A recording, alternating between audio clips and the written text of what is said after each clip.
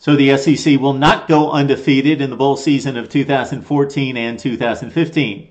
Mark Rogers TV just a few seconds after Kyle Brindza knocked home the game winner for Notre Dame to upset LSU 31-28 at the Music City Bowl. So it's only the Music City Bowl, but because of the name brands involved in this game, I think this is a pretty big football game for both programs, and specifically for Notre Dame, which needed to win a non-conference game in a big situation, especially against the SEC, and they finally pulled it off in this one over the LSU Tigers. So let's take it from the top. LSU came in with the SEC's #1 rated defense, giving up just 308 yards per game. The storyline of this game overall was the coaching decision of Brian Kelly to start Malik Zaire over Everett Golson, who had turned it over 22 times this season. Golson, very talented quarterback. We could see it in this game, and pretty much can credit him for leading most of the game-winning drive in this one. But Golson, 22 turnovers. That plays out to 14 interceptions and 8 fumbles lost for Golson this season.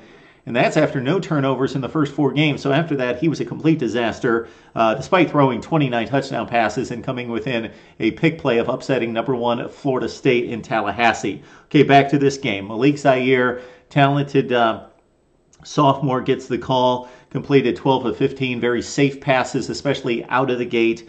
Kelly and his staff did a nice job of designing plays that would get Zaire into the comfort level of the game, get him into the flow of the game, get him loosened up, get him confident in completing some passes.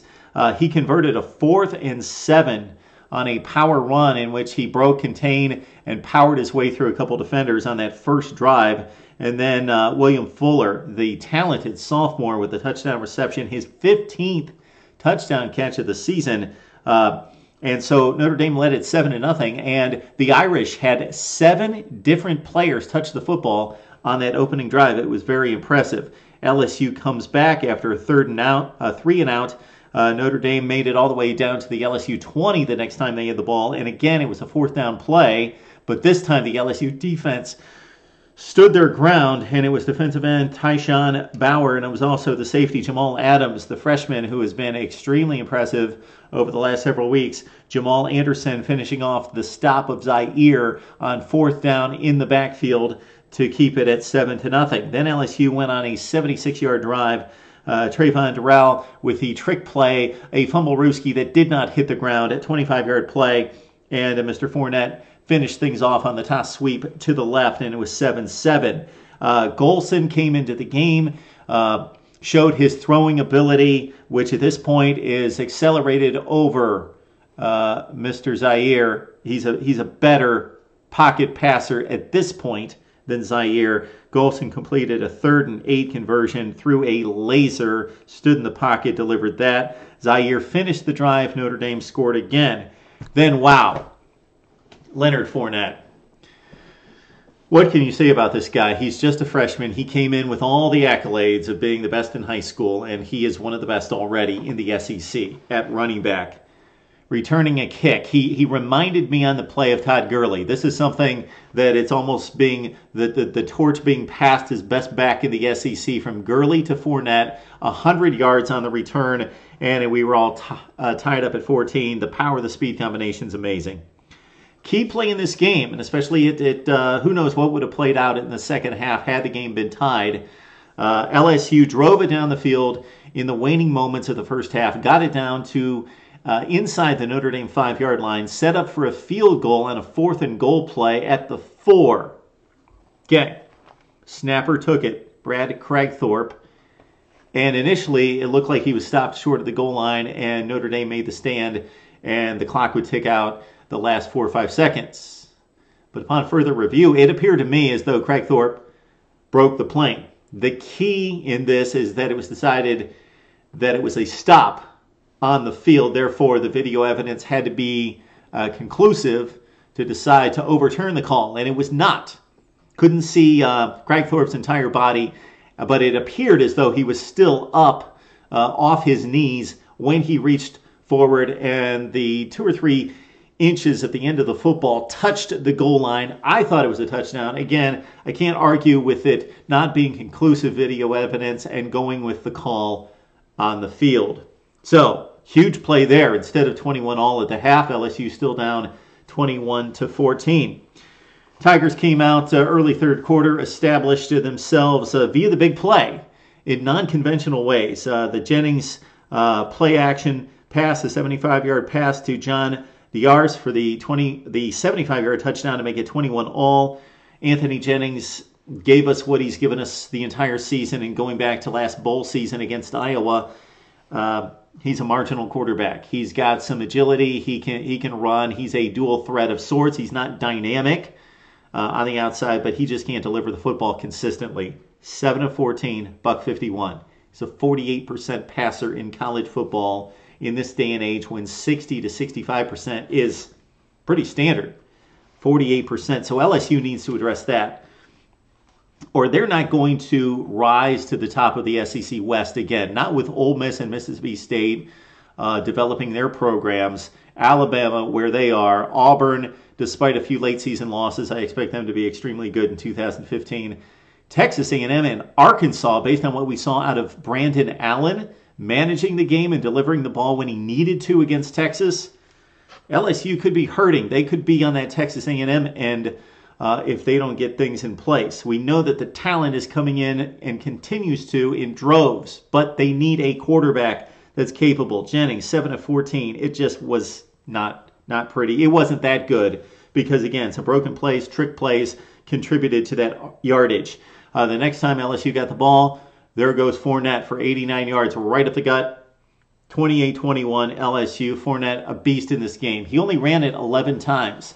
143 yards, 2 touchdowns. Notre Dame comes back. C.J. Precise after LSU had the touchdown lead and the ball at midfield. So this was a key point in the game late in the third quarter when LSU could have created some distance. Ball at midfield, 7-point lead. But there was miscommunication between Jennings and Fournette. Ball pops up in the air.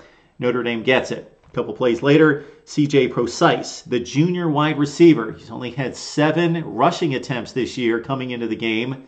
Got the ball 3 times on the ground in this game, and this was the big one. 50 yards down the right sideline to make it a 28-28 game. Okay, let's go to the fourth quarter because basically they punted back and forth. Notre Dame at its own 14-yard line. Just about 3 to 4 minutes left to play. Golson comes in. He completes 14 yards to Fuller on a 2nd and 15. That was impressive. And this kid, William Fuller, despite a big drop late in the game that didn't cost them, but could have cost them, 5 catches, 57 yards, and a touchdown for Fuller. This kid, sophomore, 76 receptions and 15 touchdowns this year. So again, with Kelly going with both quarterbacks, he didn't commit to a quarterback for this final drive. He was back and forth all over the place. He didn't even wait for a first down to be completed, that he was sending in guys after a successful, let's say, first down play, and on 2nd and 3, he's sending the other guy in. It just didn't make a whole lot of sense to me, but Notre Dame stuck with it, and they were successful. Again, Golson, 14 yards to Fuller on a 2nd and 15. That was huge. I alluded to the Fuller drop at the LSU 48. That could have been big, but then Golson stepped up again on a 3rd and 10, completed to the senior tight end, Ben Koyak, who caught 29 passes this year. That was a 12-yarder to convert the first down. Then Folston for 16 yards from Golston to the 30. Folston had a pretty standard day here, 21 carries, 73 yards, and but he made a big cut on this play. Got behind the defensive line, caught a short pass, made a defender miss, and broke it for 16 yards to the 30. That was another big play in the final drive. So LSU sets up for the 32-yard field goal. Kyle Brindza, the senior, good to see him walk off the field as a champion, as a winner on his last field goal attempt. He had his worst season in 2014, 13 of 23 in the regular season, but he knocked this one home. Notre Dame finishes 8-5 with a win over LSU, 31-28. Looking ahead to 2015, we've got Notre Dame's first 3 games. Texas, interesting, at Virginia and Georgia Tech. For LSU, unfortunately, they play no games out of conference. They should be embarrassed.